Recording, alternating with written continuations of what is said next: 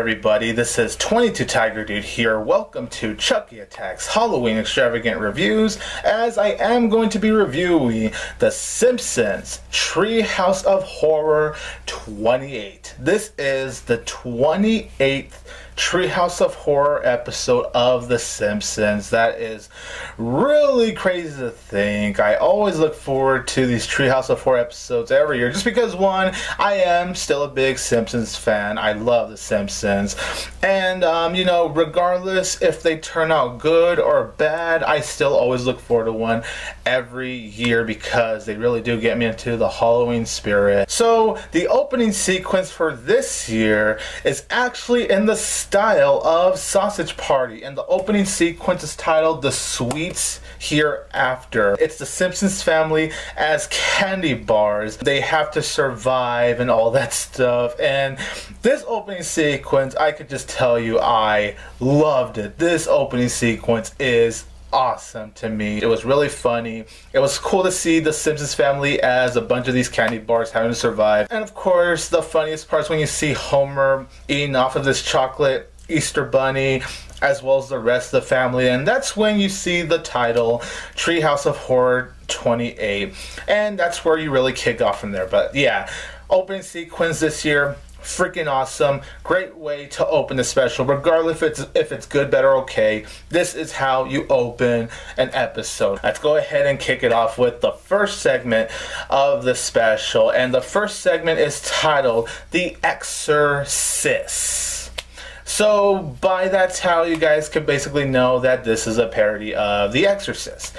And what can I say about this one? I honestly really liked it. I think it's a very solid segment. It's Maggie being possessed by a demon, and all these crazy shenanigans happen. I did like the writing. There's a ton of humor in this segment that really did make me laugh a lot. Although I will say, as far as like issues go, I do think the segment when we get towards the end is a little rushed, and I do think that whole scene with the priest getting the demon out of Maggie, although a very funny scene, I still technically enjoyed it. I just do think it was rushed, and I know it's because of time limit with these segments, but it did come off as a little bit rushed towards the end. But as a whole, this is a very solid segment. I did really like it a lot. I had a lot of fun with it. It's very well written. It's very funny. And I just like the aspect of Maggie being possessed by his demon. And then, of course, the very ending, even though it was rushed, I did think that was pretty funny too. So I'm going to give exor-sis a 7.5 out of 10. The second segment of this episode is Coralisa, which is a little parody of Coraline, a great Leica film. This segment, I have to say, I loved it. I love this segment so much. I think this is a great segment. Although, yes, it's going to kind of sound similar to what I said about the first segment. It does get a little bit rushed, mainly towards the end, but as a whole, I was smiling a lot throughout this segment. The humor really worked a lot for me. I thought the writing was very creative here. Wasn't really a fan of the bits where Maggie vomits, like really vomits.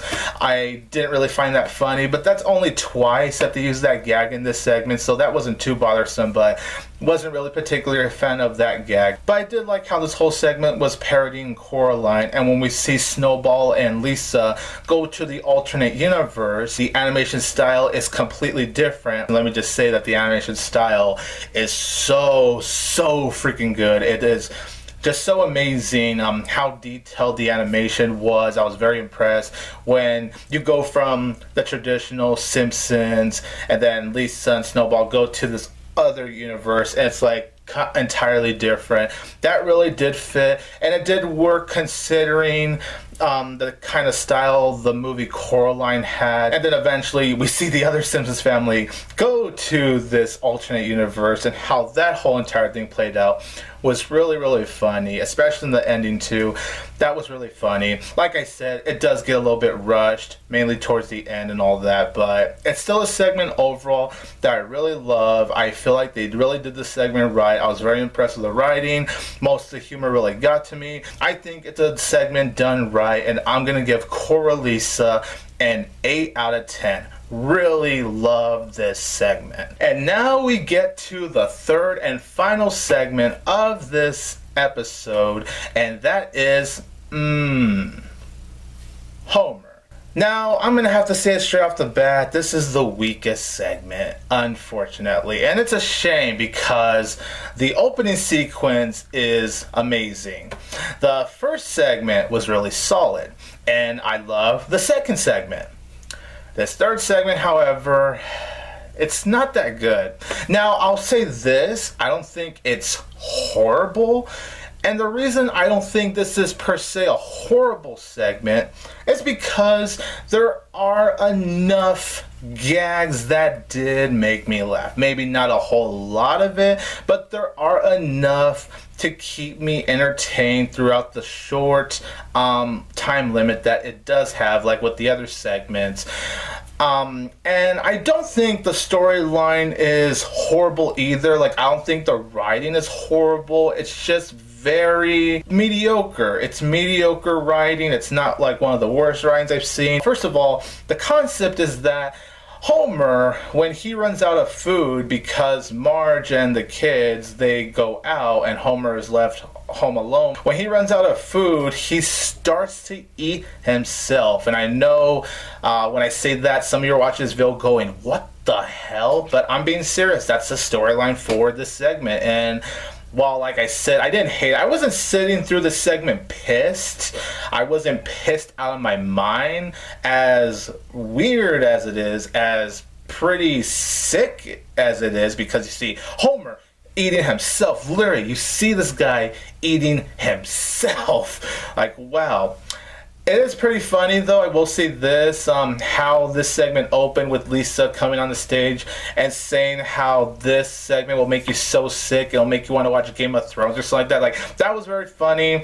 That was a really great way to start off the segment. That was very clever. A lot of the humor really wasn't all that great, but there were some parts that actually did give me some genuine laughs. And ultimately, honestly, that's all I could really describe Homer. It's pretty disgusting for sure, but I didn't hate it, and it's just there. I was kind of bored watching it, and I'm overall gonna give Homer a 5.5 out of 10. Not bad, not good, it's just there. So when we range my ratings from the first segment, the second segment, and the third segment, overall, The Simpsons Treehouse of Horror 28 is going to get the rating of a 6.5 out of 10 because of that final segment. I was really ready to give this overall episode a fresh rating, but that last segment does kill